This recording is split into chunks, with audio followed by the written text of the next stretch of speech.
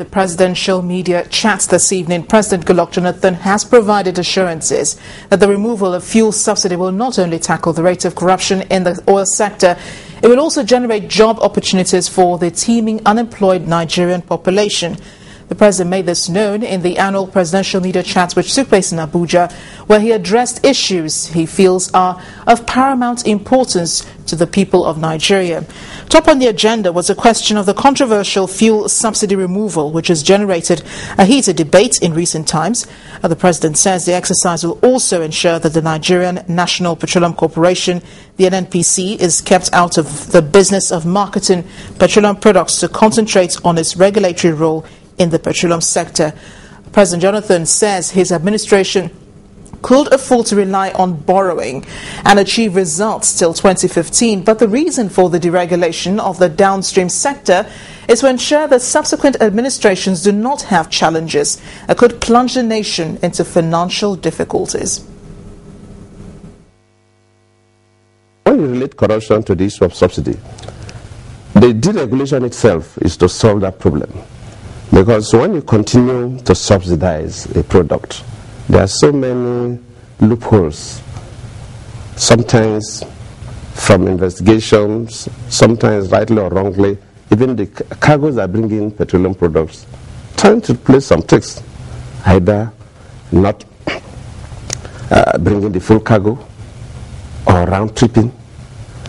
When the cargo comes on board, there are stories of people who may bring a particular volume and claim double or triple.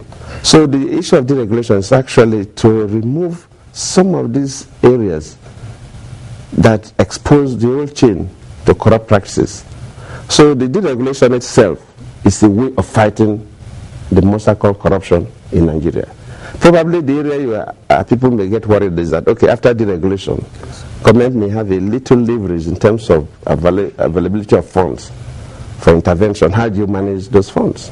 We are even intensifying. If you look at it, we are trying to restructure corruption agencies. Recently, we have changed the leadership in ICPC, we have changed the leadership in EFCC.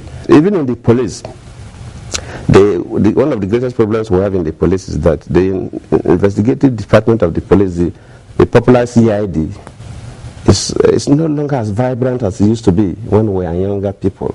In those days, we had no ICPC, we had no EFCC. But the police do the work. That is an area too that we've been discussing with the IG. They are training people now so that that arm of the police will be strengthened. Young graduates, very competent, intelligent young graduates are being trained to strengthen that arm of the police. We are saying that we are going to build 3 new refineries. Sir, who are we going to import to do these 2 new refineries? What problem in the system have we addressed to make sure that those new refineries will take off?